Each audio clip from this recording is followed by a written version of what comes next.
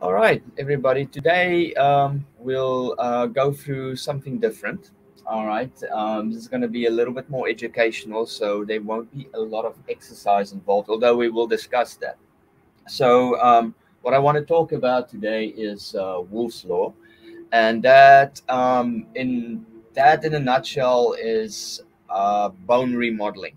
All right, so Wolff, as in Wolf with a double F, not as in canine howling at the moon wolf. All right.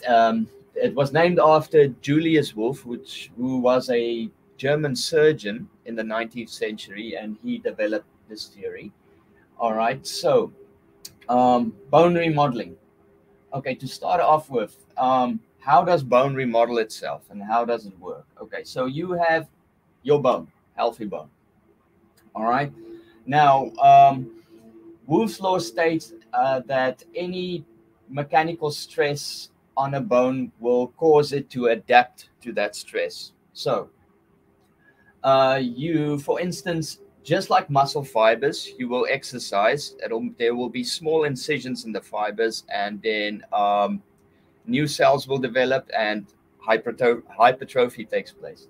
Bone is very, very similar. So there is mechanical stress on the bone.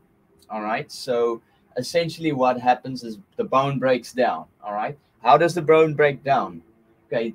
There's these cells called osteoclasts. So now, to make it easy for everybody, osteoclasts basically are imagine little Lego workmen chiseling down on your bone and getting rid of old bone. That's your osteoclasts. Okay, to make it easy. All right. Now, as the bone breaks down, you get the osteoblasts. Now, these are different workmen that come in and they lay the scaffolding and they start building up the bone again. All right. That's your osteoblast, building new bone. All right. And then finally, you will get your new bone. All right.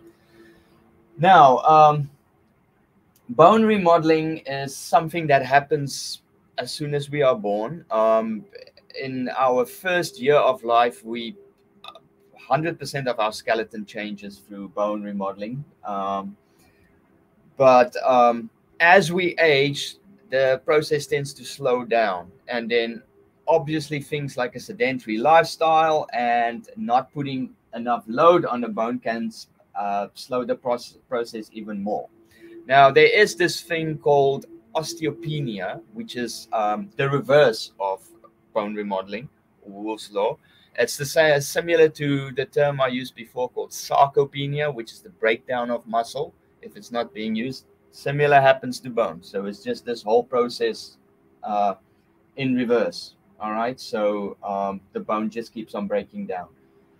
Now, who is this important for to keep in mind? Is for people who have, especially women who have osteoporosis, who have, due to a lack of injury, will have develop brittle bone uh, um, with age.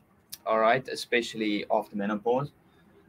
This can happen. So, how do you make sure that you keep on remodeling the bone? It's through exercise, specifically specifically resistance training.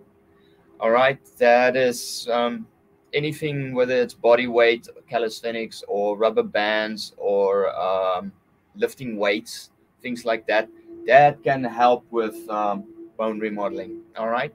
Also, weight bearing exercise such as walking and jogging is also very important, and you can also add that.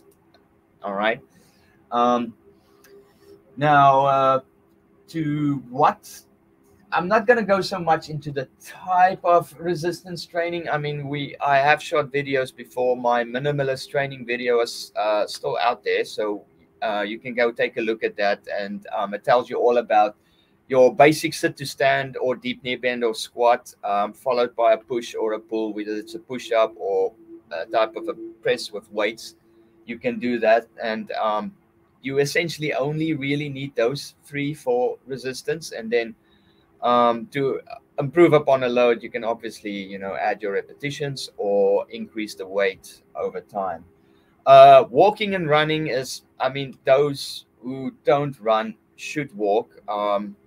Walking on broken terrain is really, really good for bone remodeling. So, get out there and go do a hike at least once a week, and make sure you walk often and walk with purpose. Walk briskly. All right. So, those three things essentially will speed up bone remodeling and will keep your bones healthy.